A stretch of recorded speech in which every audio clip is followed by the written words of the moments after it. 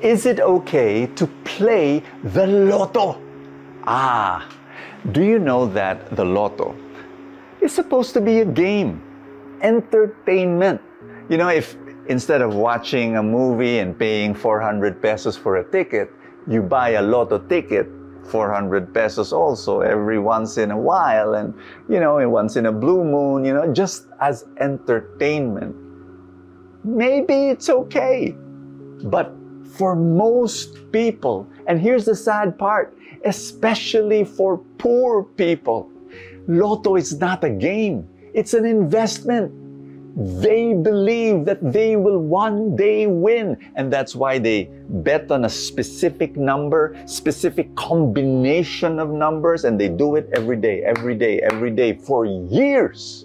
And they're praying to God that they will one day win the Lotto. I've got sad news for you. I hope you're listening. The chances of winning the Lotto is as rare as being hit by lightning in one place twice in the same place. Your chances of winning the Lotto is 1 out of 5,245,786. It is insane. But thousands and thousands of people are betting on the Lotto. You know what? I'm a financial teacher. Been one for 20 plus years. Can I say this to you? That I have been able to help hundreds of people, if not thousands of people already, investing regularly in something where they are able to own the biggest companies in the Philippines, and then over time, they become a millionaire. They do. If only people understand that instead of buying that Lotto ticket and then ending up broke and disappointed and frustrated, they just do this, where they invest on a regular basis that small amount.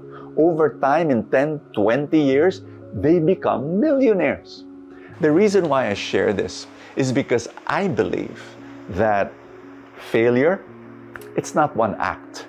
No, failure is a habit. You don't become overweight just because you eat a blueberry cheesecake one day and, the next day you become obese. That's not true.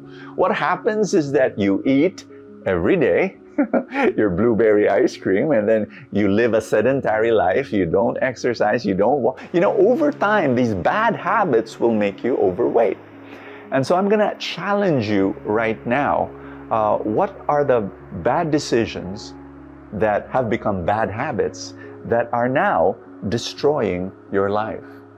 My prayer is that if there's one bad habit that you want to get rid of your life, is the habit of rejecting the wisdom of God, rejecting the Lord in your life. In our gospel for the day, Jesus talked about Chorazin and Capernaum as two towns that rejected Jesus. And today, I'm going to invite you to say, no, Lord, I'm going to make it a habit to receive you, to follow you every single day. And guess what? If you follow Jesus every day of your life, you've won the Lotto. And I'm not talking about the Lotto with 1,000,000 pesos. I'm talking about the real prize, the greatest treasure in the universe, Jesus Himself.